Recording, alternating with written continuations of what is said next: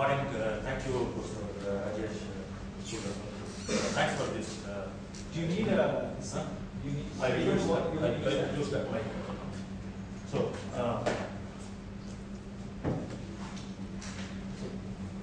it's nice to be here in NIAS, off and on, talking about this fascinating area of cognition, which I got into last time 6 years ago. We keep changing. So, one little bit of an ad. I've compiled a book of verses, scientific verses, which I call the Power of Two of Numbers and Words. It's linked on the CSA homepage, PDF of 64 verses. Now I'm going to read hard copy. I made 64 hard copies and distributed raw. When I leave it to Rajesh hard copy. So the point is, these numbers and words have been intriguing me for a long time. And those are nice objects which I used to love. All of us love both numbers and words. And so.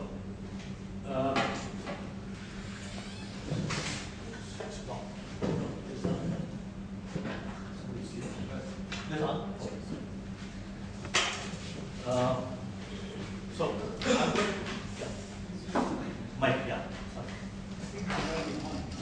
This is on. I should be closer to this. Numbers and words are two categories of objects which we recognize and cognize about all the time, and both analytically, intuitionistically, and so on. So in one of my diseases of this kind, I've been compiling a set of verses and analytics. So this also has more than the verses. I did some computational analytics work on those verses themselves. Usually what we call the statistical stuff, very historical statistic stuff on verses. The second was something about which whimsically I've called populating words and new words and things like that. Like cryptographic means. I've been doing a lot of cryptography prior to my entry into this computer science. So there we used to deal with numbers, and now of late, linguistics, computational linguistics, computational psycholinguistics, and all the computer science genetically used to deal with these. I've been doing it the last 2 years, and Rajesh made a quite nice little summary of there is this domain space of words or domain space of numbers, and there is this phenomena of cognition, and how do they tie together? Is there some analytic way we can establish the constraints in the domain words, the constraints exhibited by words and their stringing of words and numbers and stringing of them on our performance, cognitive performance, essentially understanding and responding, for example. So the first part of the thing I want to talk about some interesting stuff I've been reading about in the recent past, and so there's both on numbers and words and cognition.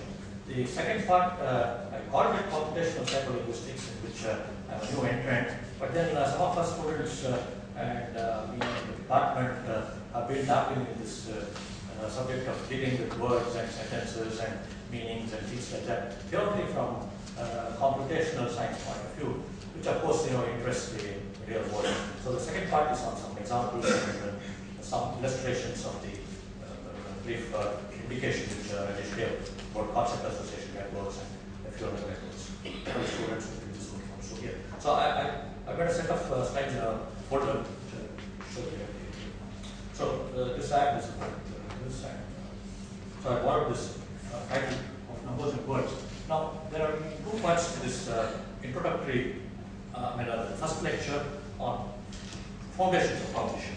So whatever we understand by foundations stemming from our coping with these numbers and words. And two nice books which I found last year. And more or less this is what the slides of this which I just talk about and discuss and related issues, and all are from these two books. One is French computational cognition, whatever computational neurocognitive science person, who has compiled this set of ideas in how the mind creates mathematics, and Dehan, and this Shenzhou, and there is something And there are two chapters which I just picked the title. Just want glimpses of that.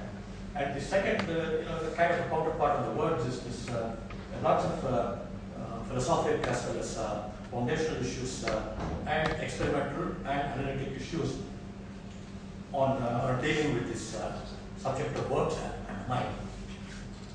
How words capture human experience as a title, and some first 6 out of the first 8 or 9 chapters with the author names. So I just want to pick illustrations to cite the point and just for thinking about these.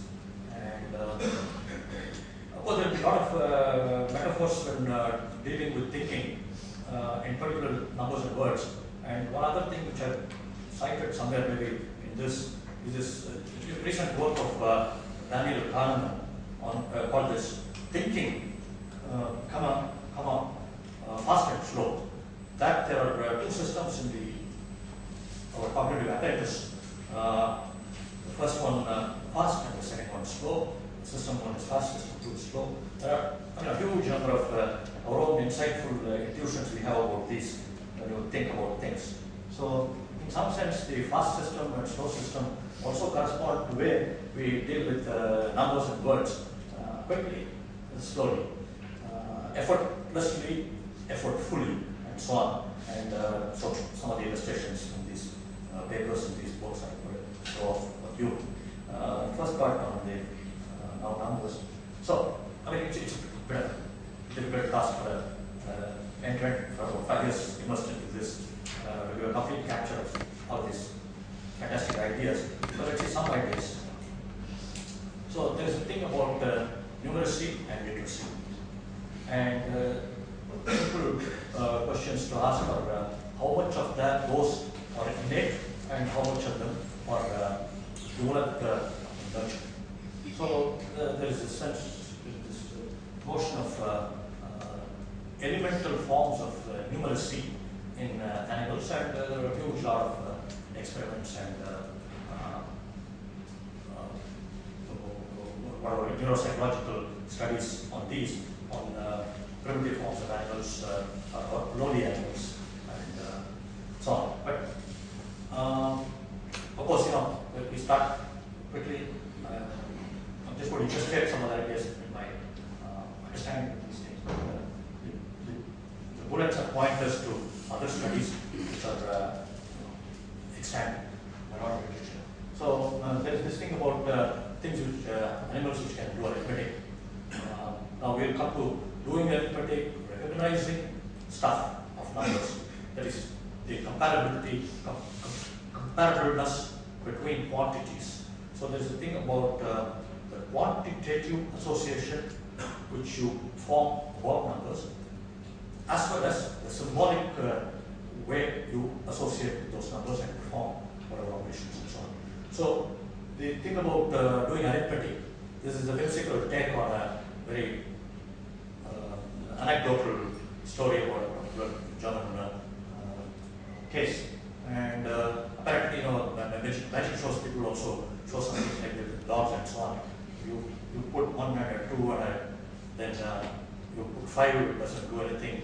Put 3, it just shows great recognition. It evinces recognition and is supposed to have done that. Now, the thing was that there are, the question always is that, of course, it recognizes the answer, but did it really do the arithmetic involved? And the whimsical thing about that was probably there are many other cues which the experimenter enforces on the participant, which the participant uses in a kind of reverse psychological take to give the answer. So it's actually splitting the experimenter's mind. And so the illustrations of these things, the very, very imperceptible to humans kind of cues offered by the trainer, maybe a small wink or something, when the correct answer is shown, the animal recognizes quickly enough to respond. So it's like not actually doing that, but recognizing some other cues. So that's one way of this. But then, so in order to do experiments of really to figure out whether the mental processes do involve manipulating these stuff to do arithmetic, for example, one has to be quite careful and This is what one learns from cognitive neuropsychology and so on as to how to do experiments, and which we are beginning to understand. You remove lots of extraneous influences which might color the decision and cloud the analysis. So there are things about offering auditory cues on tones, about number of pulses, and the duration of the pulses, and then you try to figure out first level of coping with numbers as to what is it you recognize. Is it the quantity associated with that number is what it appears you all seem to recognize quite quickly. In fact, quite quickly, quite early in evolution, both phylogenetically and even human evolution, very quickly. That is, for example, distinguishing 2 versus 8 is just an example. 2 tones auditory pulses versus 8 tones. So the 8-tone input is bigger than the 2-tone input is the conclusion which the cognitive powers are seem to be endowed with, and that's just there have been some more interesting examples. So Schedule and Dehane, they made a neural network simulator of an accumulated model for extraction of number from an environment, meaning the distinguishing the count of a certain set of objects is something which is quite early, and it gets quite early, and then this experiment demonstration is there. Here is the case where the carefully controlled experiments have revealed that it's independent of the nature of the object, the shape of the object, the color, and other phenomena associated with the object, but the pure numeracy of the set of objects, and somehow able to demonstrate that one is able to recognize them. So number recognition is independent of shape, size, mode. There exist number detecting neurons. Now there are later papers in neurons and number neurons and so on. Contemporary neuroscience has been greatly helpful with the advances in, of course, the measuring technologies like fMRI and PET and so on, to actually say something close to the kind of hypothesis that there are regions of interest which cope with quantitative module, some kinds of distinguishing modules, and so on, and that is mentioned. So, thing is about a set of objects or something. It's all about estimation. It's about the let's call it phenomenon of numerosity detection, or they call it numerousness in equivalent word in French, and some kind of approximate thing. So this approximate, again, you would have encountered in human cognitive apparatus working. A lot of it has to do with approximate and fuzzy. And in some sense, there is something about a quantitative estimation, and thereby compare sizes, volumes, counts, and so on, quite roughly, very quickly. And so that's what. So it is exemplified in this again experiments with humans. Reasonably difficult to do it. Very carefully controlled. It's a whole field of several types of scientists who have these kinds of things, and this is about evolutionary cognitive apparatus of the human. And there apparently seems to be some kind of a proto-numerical estimation module, even before which is expressed. In fact, even before the phenomenal lexical explosion. About 18 months, there is a big lexical explosion in the human development, but even prior to that, apparently there were some experimental results of this kind. Now, there's a very curious thing when you see about numbers, which what is this the range? The lexical explosion refers to really the number of lexical tokens which you accumulate, a huge number, maybe a few hundreds, 2 thousands maybe. And whereas the numbers or numeracy is not of that kind. 1, 2, 3. In fact, some sense to say 1, 2, 3 are the most powerful things. In fact, 1 and 2 and 3. So it seems to be the module for recognizing the oneness, the two-ness, and the three-ness seems to come. It seems to arrive bundled with that. And of course, there are some these experiments, very early experiments currently, which have to do with demonstrating. These obviously are done with fairly young babies, maybe less than 2 years or 1 year or around 1 year, even before the lexical thing. So, you can place rows of marbles and surprise them by removing without their knowledge, and then check whether they are indeed surprised, and so on and so forth. Very nice, very wonderfully clever ways of doing experiments with babies. And it is safe to say, again, the numerosity is something which is detected independent of the way these things are organized and structured and so on. There are ways to do these experiments today, more apparatus. So essentially, if you must have placed 2 marbles, 3 marbles in one row, nearly equal rows, or distant rows with the distant spacing between them and so on. So independent of all of them, there seems to be some recognition between the oneness, two-ness, and three-ness. Okay, now there is one thing about this business of count. When we talk about the finite, countable, and uncountable sets, there is some kind of an ordering. And the orderings, the least element, and the successor relationships, which are all built into basic mathematical axioms and pianistic axioms and of the set theory, are fine, they're exact. One take, which I mentioned and probably is that the cognitive apparatus of the humans apparently seems to not really bother about that divisions between exact finiteness, the exact countability, and the nature of the continuum, the uncountable. Now, for all, everything is something like a continuum with some proximate demarcations about smallness, the medium sizeness, the largeness, and so on. So we will see some compelling examples of what I mean. So this business of even ordinal competence, this successor relationship is gleaned by the mental apparatus comes a little later. So it's very strange.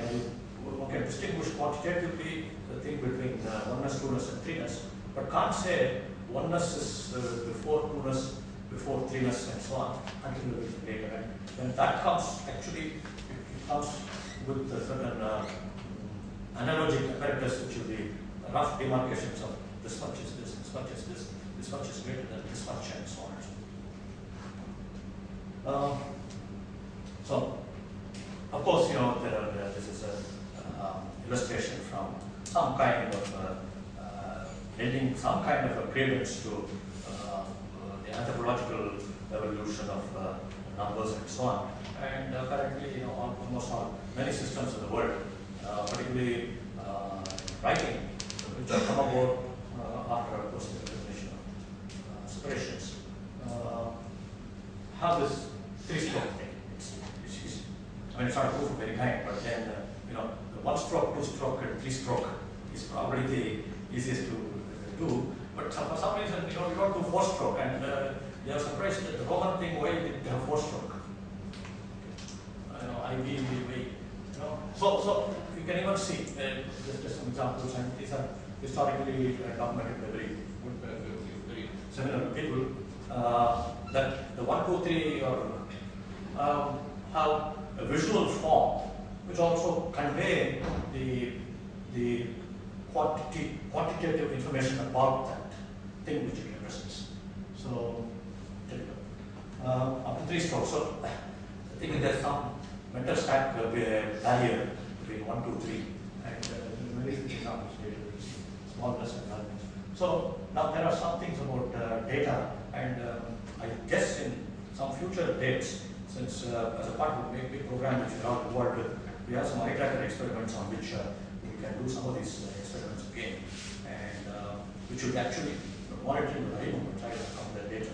Now, roughly this is even where the humans take about 600 milliseconds. See, it just takes half a second to recognize anything. I mean, what you think you recognized in general, face pictures, numbers, color, shape, about half a second you pan and you sort of think that you're right. So 600 milliseconds to detect or count 1, 2, 3 dots independent of generally they say the 1, 2 or 3 roughly it is split as 1, 2, 3 takes 600 milliseconds, some kind of baseline period. But after that it's very intriguing, and this is what I meant. We can actually check it out by other experiments in some different forms. It's a kind of a linear growth with some amount of effortfulness. You spend 200 milliseconds of effort for every dot. So after that, beyond 3, it takes 400 to 300 milliseconds. And not only that, there are error rates which are higher. And these error rates which are higher, which have been checked up by experiment, tell that there is this business of oneness, two-ness, three-ness comes bundled, rest of it you sort of work it out. Even recognition of numbers and thoughts. So these are experiments to say that these things are there. Now recognition of 1, 2, 3 without apparent counting. Okay. Now, in fact, Rajesh mentioned this word subitization thing. But suddenly, it's like 1, 2 or 3 suddenly it pops up. So there's an extremely fast system one apparatus modules. Later on, the module delineation areas also reasonably get understood today. 10 years. There's a suddenness about 1, 2, 3, but beyond that, you very effortful.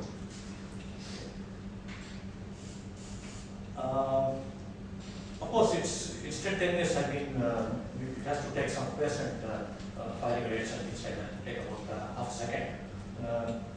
It's about the time to read a word, and instantly, no matter average number of size words, 5, 6, between 4 and 8, all of them take about this thing, as long as most of them are familiar. Same with familiar face recognition. Unfamiliar, of course, you sort of think about it, but generally, the flash is about 500 milliseconds, and you really see something. Okay, now there is a thing about apparently it's very fascinating that the last 10, 15 years it's increasingly getting devoted to these kinds of studies, very large number of groups, and of course bolstered by many of the tools which are available, EEG tools and fMRI tools and all that, and one with which you can conduct reasonably insightful experiments on humans. Because a lot of information, in the field of cognitive science, have been available to the excellent pioneers in this field by doing experiments on patients and so on.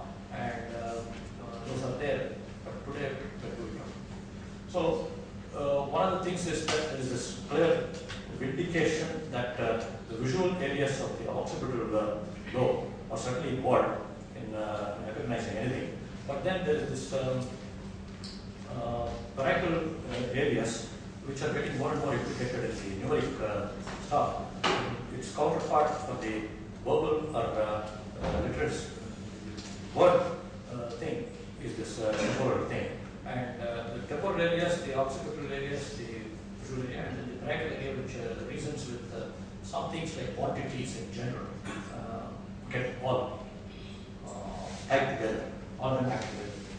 So now we'll see some data about this important interesting thing, that approximating large numbers, there is something called a distance effect,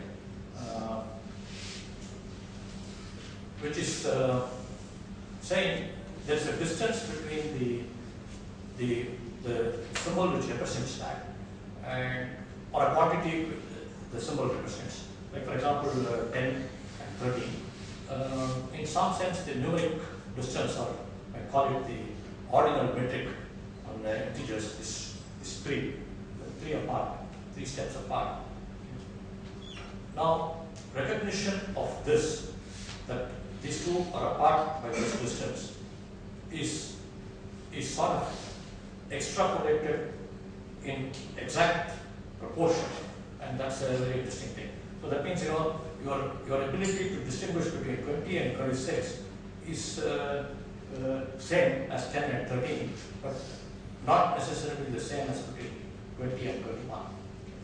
Now, that is something which is repeated, it's repeating in experimentation and so on, very intriguing. That is, when things are too close, your apparatus is analogic, so it gives you some very, what are called fuzzy boundaries between quantities. So you are really figuring out, so it takes a little more effort. So when they are reasonably far apart, your analogic boundaries, which are sort of probably built in the apparatus, it's quickly gets enough. It's just that. So you can see some more illustrations of that. So 10 to 13 discrimination is about the same effort as 20 to 26, but certainly more effort for when they are closer, very less effort perhaps beyond the distance is higher. So it's kind of an inverse proportion.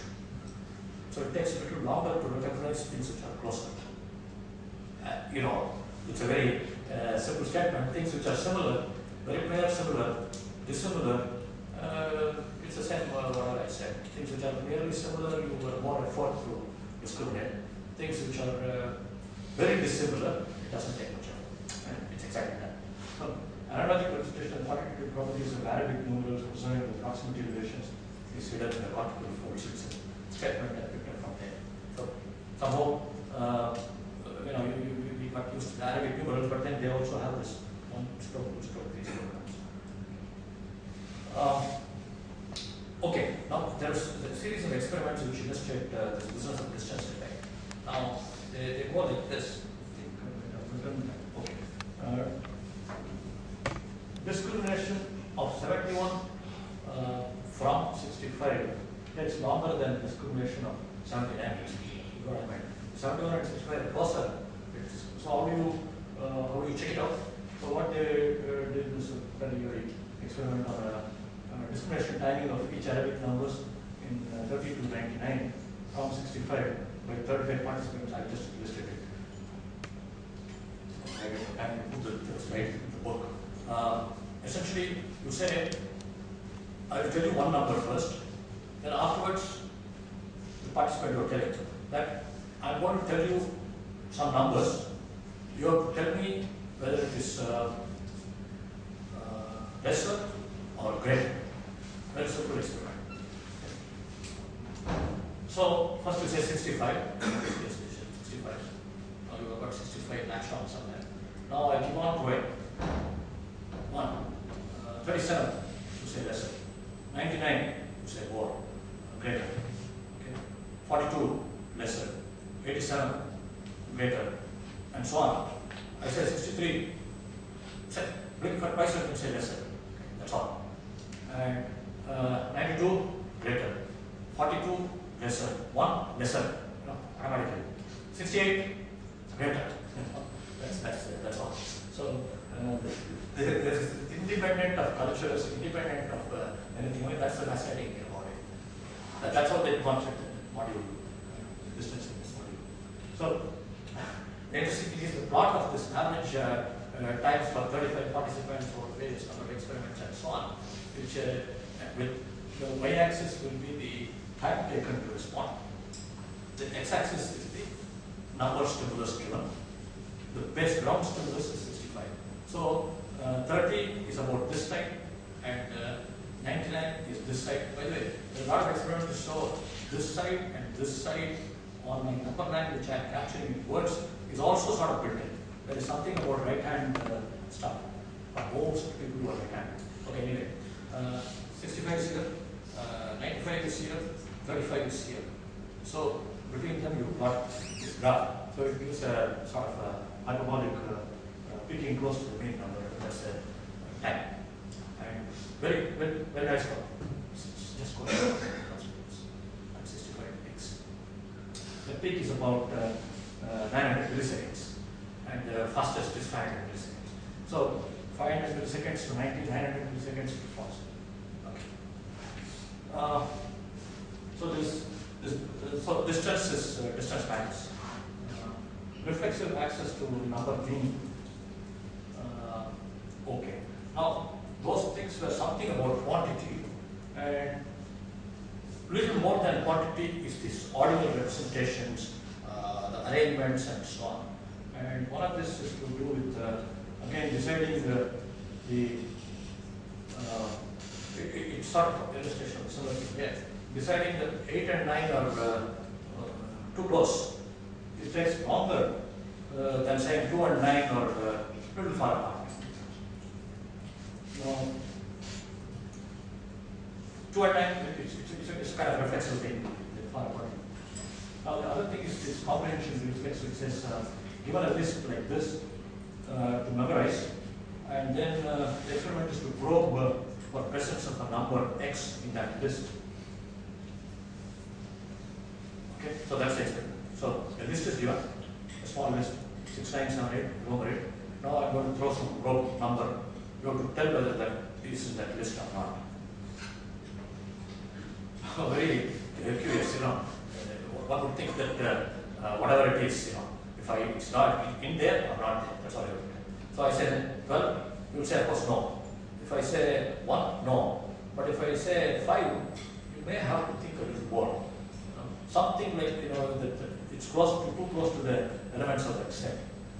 So telling a more distant probe, 1 is not in L, the list, given list, is much less effort or easier to combine than a near probe which is not.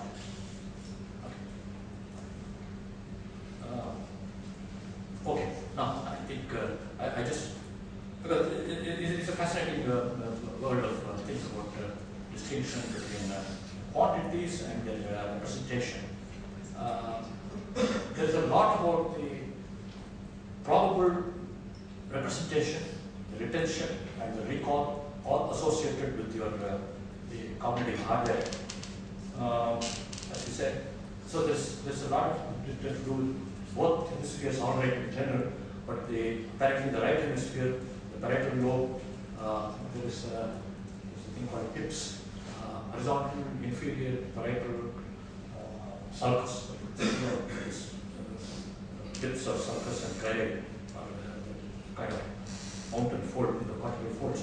Apparently, there is this parietal area very close to that have been localized. Whereas the words are to do with the other temporal lobe, gyri, like angular gyri, and so on. So there are very fascinating things about trying to figure out this localization. So this 1, 2, 3 module, the distance separation, all these are pretty good. Now, the representation, retention, and recall, and all the strengthenings and reinforcement which you go along with them, have to do with certain kinds of encodings. Okay. Now, this is another deep mystery of this, the lowest levels of cognition. Of course, neurons do matter, but from neurons to, of course, not single neuron, but aggregates of at least a few thousand neurons, or maybe a few hundreds of thousands of neurons to some kind of encoding. Now, the auditory and visual fields have been studied very extensively in this, very pioneering works of various people about actually figuring out this encoding, some kind of coding, and lots of coding. Names are there, which I probably the second thing that I put in. There's something about a coarse coding, there's a fine coding, and so on. So these have to do with the way the neurons, those hundreds of thousands of neurons in some small 1 millimeter cube area volume, work in synchrony. Some kinds of synchronization of firings, the rates, rate coding, the rates of firing, and the concomitant tuning curves associated with those rates seem to convey something about representation. So in some sense, if you want to say 1 stroke, just 1 bit is enough.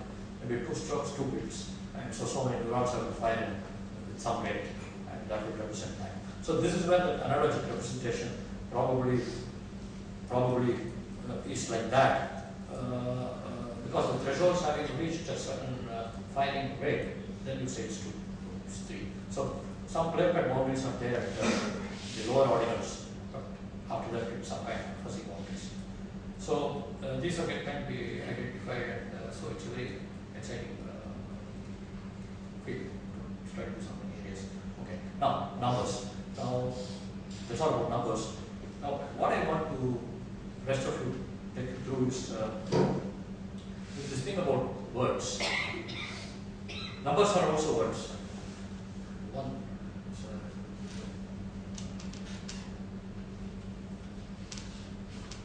So the second part of this is on that some kind of explication of some of this papers in this wonderful textbook. So as the titles reflect, how okay the titles reflect language thought interface. Some things about universal phenomena versus the relativistic behavior, universal and variation, the lexicon of linguistic concepts, language specificity about a certain conceptual structure. So, and categories in the mind, how we essentially categorize stuff in the mind, and categories in the language. And okay, the philosophic rumination on the last two are about whether language implies thought or thought implies language. If mathematically, when you say effect on the ear, both imply both ways and establish it and so on. So there are very amusing history of science in this kind, which I okay. So I probably will just rush through some salient aspects of speed.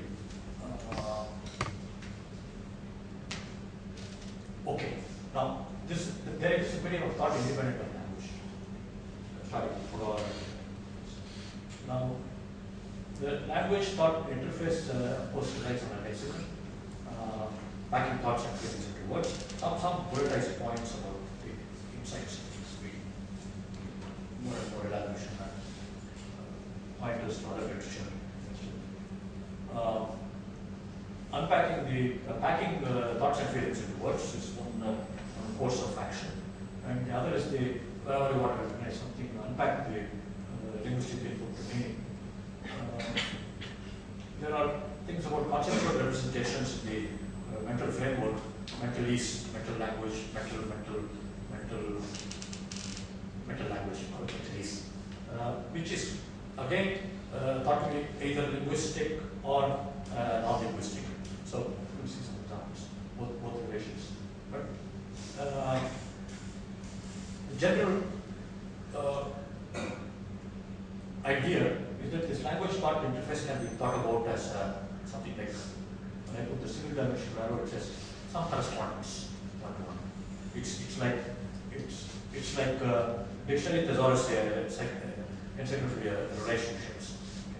So what do you find in a dictionary? What do you find in a thesaurus? What do you find in an encyclopedia?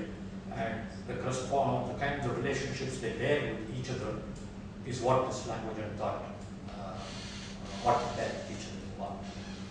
Word meanings are aligned to coherent knowledge chunks. This is meanings work against correlational structure of word. Okay, so there are different types of words with meanings, and then the transgressions between these meanings and so on. So in category word meaning, typical words like this, for example, they are associated with certain particular actions, and then many equivalent words versus cross-category word meanings. In particular, words of causation, like cooking, gardening, etc., and of manner, and so on, and all kinds of mixed usage and so on. So there are two types of categorizations. when these categorizations, or do they ramify across cultures, or does the language of a culture constrain its internal categorization? Is the debate between the universalist versus relativist.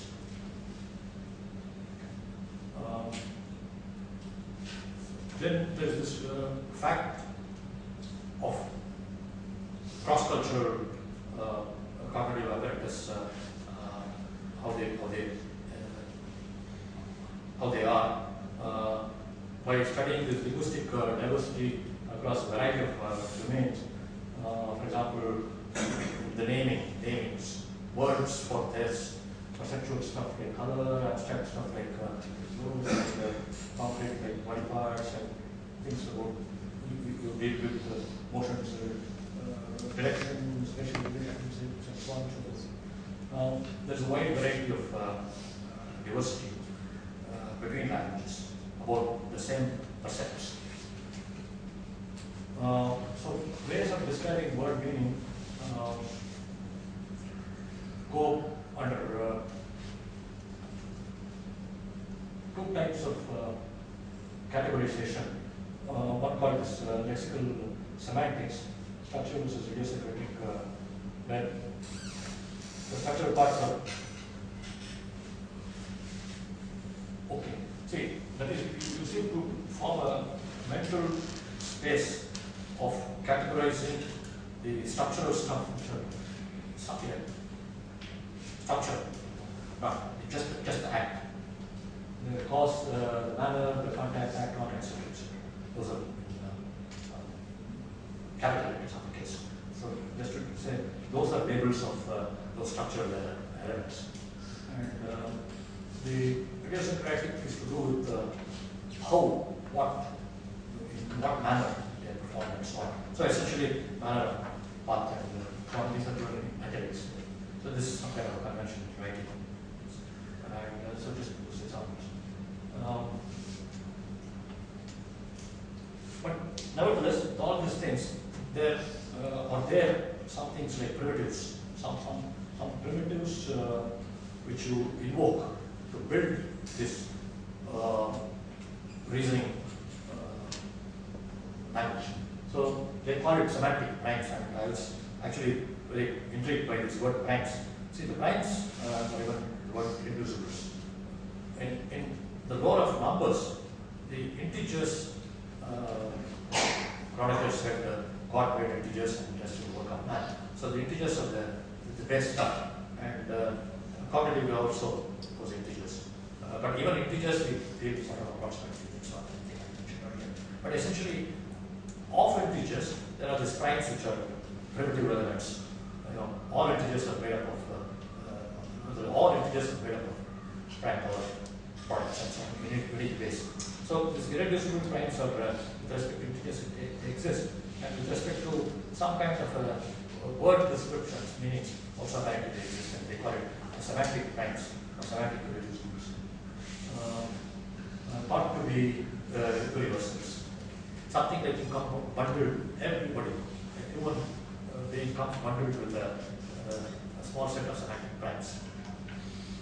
Nice to something like 2, 3, 5, 7, etc. and the integer primes. So they are thought to be universals. But anyway, that of course this is a kind of debate. At least some universals which are categorized as semantic primes. So for example, you know body parts.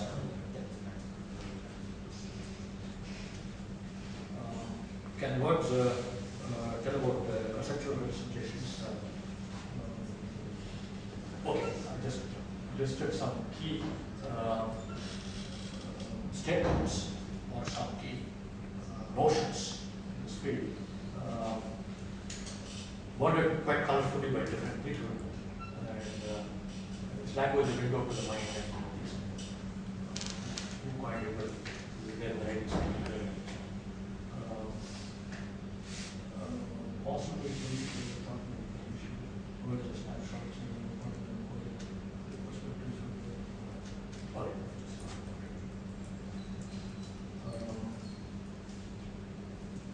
Okay, So there's some kind of a compilation evidence to the existence of some set of semantic primes of the kind uppercase words, 63 universal primes. There's studied some cross-cultural studies and so on.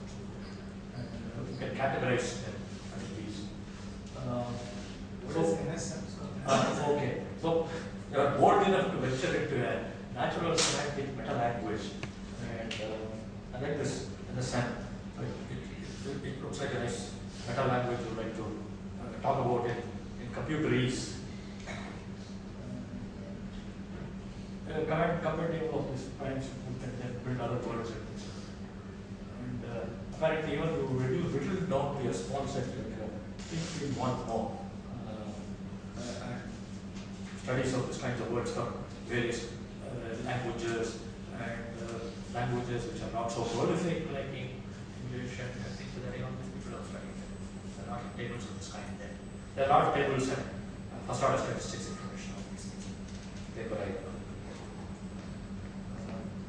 A word that realizes a semantic prime is genetic exponent. Now, this is another cute thing which I like from number theory. In number theory, like from high school, every teacher is uniquely expressed as a product of prime powers, and the uniqueness comes from the prime exponent of the prime. You would have learned it in high school, and that's the uniqueness. The exponent is unique for every prime which goes with their integer. Okay. So that's the exponent we call it. Here they call it the expression of the semantic prime in a form in that language construct is the prime, is the exponent. So polysemic studies showed an exponent counts of this. Cross-linguistic variation in emotion terms, another thing, best of like emotion terms, and there are some data on this. We have the next picture. Recently, we provided some sense evaluation of feeling words and various reviews and so on. And so there's something about expression of feelings and emotions into words, which seem to be some kind of core primes, core semantic primes. Those 6 or 7 listed there. Also, the corresponding what are called facial access codes, which human beings are adept at recognizing. Now, this is about expression of visual cue to the visual field, and then to the emotion area. So, of course, this emotion area of hippocampus and amygdala, simulate values and so on, are also implicated in memory and emotions and so on. So there's a lot of tie-up internally. Okay, so there is this primes of this kind, and